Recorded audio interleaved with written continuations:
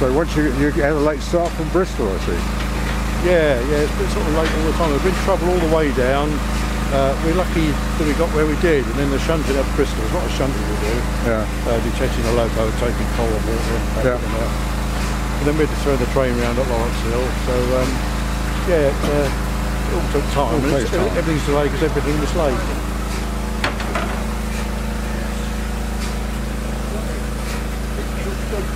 The coal we burn these days is rubbish, absolute rubbish.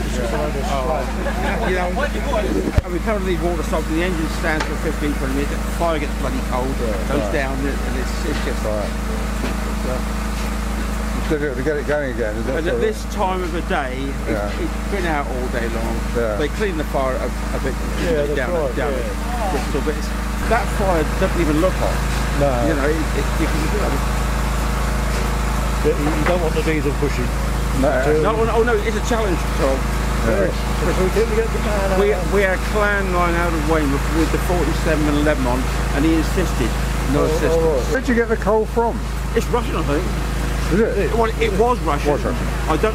David Smith got a pile at Immingham on the dockside, hundreds of tons there. Right. But there's nowhere really where they can get decent coal anymore. No. Really. No. The best coal was always the deep mine stuff. Yeah, it's a bit of a beast, but I think the black coal's a little bit sweeter somehow. It's just a big thing for a big job. So the whiz is all steamed up. You can't see anything. Yeah, I thought it was freezing Bob, but I looked over the side. You've got 225 up there at the moment. Yeah. How do you normally run it?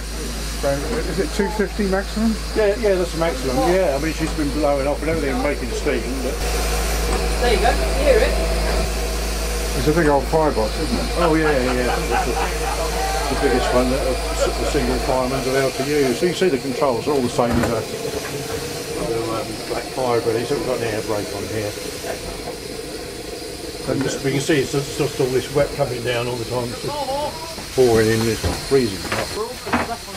And what are the concessions to mainline in modern running? You know, have you got any extra signalling warnings? No, we got AWS obviously. TPWS is fitted. Of course, it's the other difference is the air brake, isn't it?